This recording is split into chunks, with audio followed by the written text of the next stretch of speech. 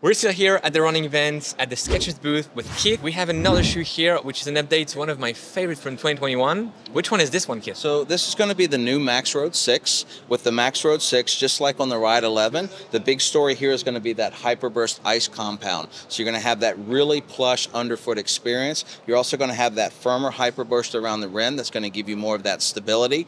We've taken the stack height up, so in the heel you're now going to have 41 millimeters, still with a 6 millimeter offset from heel to toe.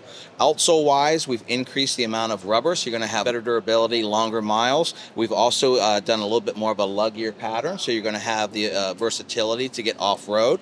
Inside of the shoe, we're going to have that super critical TPU footbed, and in that you're going to have lots of great cushioning directly under the foot. You're still going to have that arch fit support and that deeper heel cup, so just an incredible step in comfort.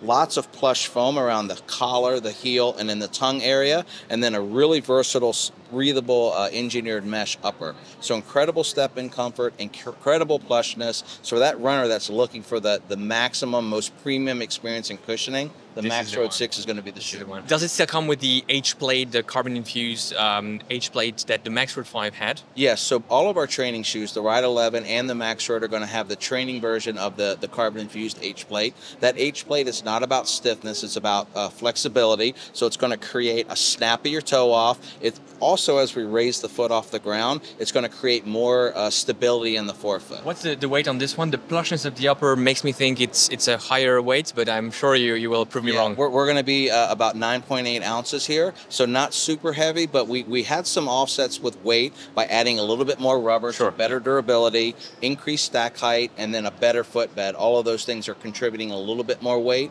than where we've been in the past, but we think it's a good trade-off for this daily training type runner. Awesome. And what's the price point and the release date for this shoe? The price point is going to be $140 US, and we're going to release this on 5/15 of next year. 5/15. Yep. Looking forward to this one. I already see a shoe that I may love and many of you may love as well. Stay tuned for more Skechers content from the running event. You have a playlist with Skechers 2023 previews.